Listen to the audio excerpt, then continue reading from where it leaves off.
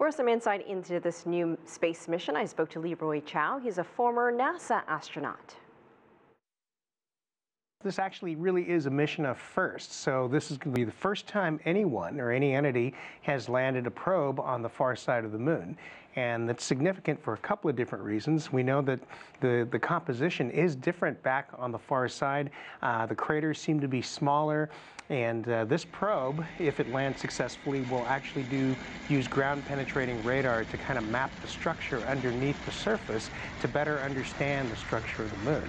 And it's also going to be doing a few other things. It's going to be doing some radio astronomy, which is unique because what it means is on the far side of the moon, it blocks out all the transmissions coming from the Earth, from all our broadcasting, and so it allows the spacecraft to use an antenna to listen at very low frequencies to things that it wouldn't normally be able to hear if it weren't in the Earth's or in the moon's shadow. One other thing that's very interesting is that back in May, China launched a relay satellite, and so it's in what's called a halo orbit around the moon, so it has a constant view line of sight with the Earth, so it can relay the radio signals back and forth between the control center and the rover and lander on the ground there on the moon. And I understand next year China hopes to collect samples from the far side of the moon. Yes. What more can we learn, and why haven't we seen anything done like this before? Well, let's see. So China's only the third nation to send a probe to the moon behind the United States and the former Soviet Union.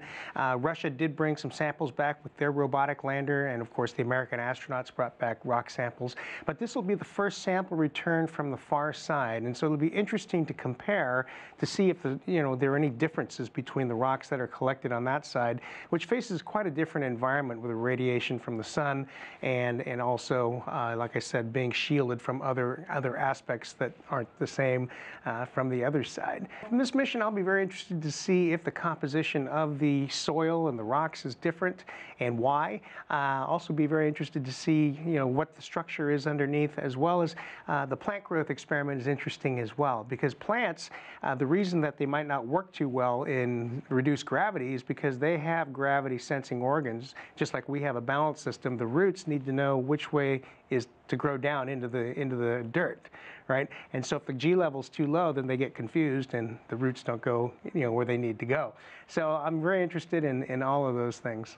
How does this all fit into the larger space ambitions that China has with its program? China's in this for the long haul. Of course, ever since they started sending satellites and unmanned probes out well before Yang Liwei was launched in 2003.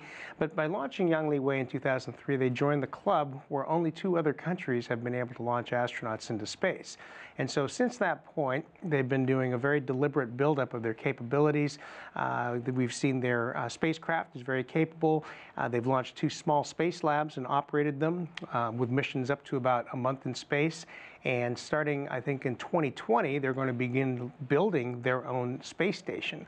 I know they're looking for international cooperation with all the different spacefaring countries. And so I think there's going to be a lot of activity going on. Leroy Chiao, always great to have your take, and thank you for joining us here in the studio. It's my pleasure. Thanks.